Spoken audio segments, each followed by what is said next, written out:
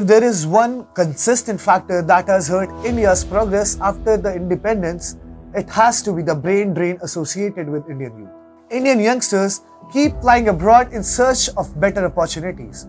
The Indian diaspora has thus swelled to 17.5 million and is the largest one in the world. And now an entire industry, that is of VFX, seems to be working for overseas projects, while the domestic filmmakers fail to tap into the rising VFX industry. Hi and welcome to TFI English, the national socio-political analysis arm of the TFI Media Group. I'm your host Tribhuvan, and in this video I will tell you how Bollywood still fails to tap into the Indian VFX industry. Let's begin. Indians are playing a big role in Hollywood now.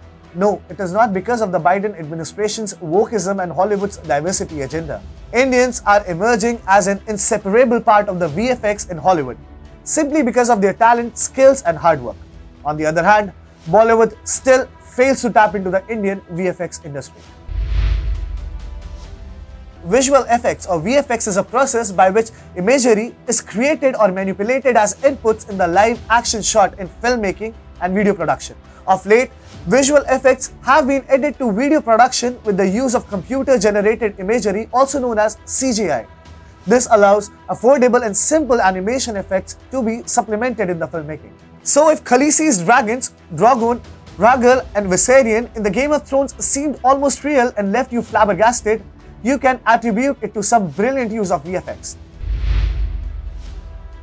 Indians are increasingly becoming a vital part of the VFX used in Hollywood flicks. Be it an adventure movie like Thor, The Dark World and Avengers, or more intimate projects like The Shape of Water and The Handmaid's Tale, Hollywood is increasingly tapping into Indians specializing in VFX. Indian VFX experts offer two great advantages: affordability and high quality work. Also, Indians excel at communication in the English language, and this makes it easier for Hollywood to tap into Indian skills.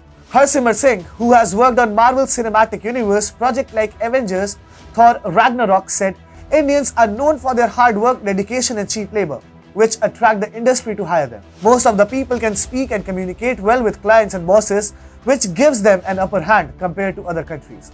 Indrajit Sisodia, an industry expert, spoke about the growing role of Indian VFX artists. He said, "It has been happening gradually over the years as Indian artists slowly started getting accepted for overseas VFX study courses, leading them overseas work opportunities.